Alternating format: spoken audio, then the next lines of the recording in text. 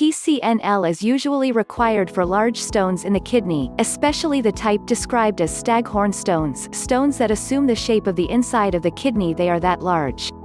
The big advantage of Pcnl over some of the alternatives is that for the vast majority of people it allows the complete removal of the stone in one treatment. The alternatives usually require 2 or more procedures. What are the alternatives? ESWL, extracorporeal shock wave lithotripsy. A shock wave is used to fragment the stone. The pieces are then passed in the urine over the following 2 to 3 weeks.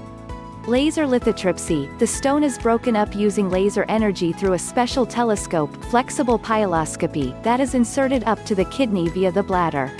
Stones greater than 1 centimeter usually require multiple procedures. Observation: some stones, if pain-free and not causing damage to the kidney, may be safely watched under a surveillance regime.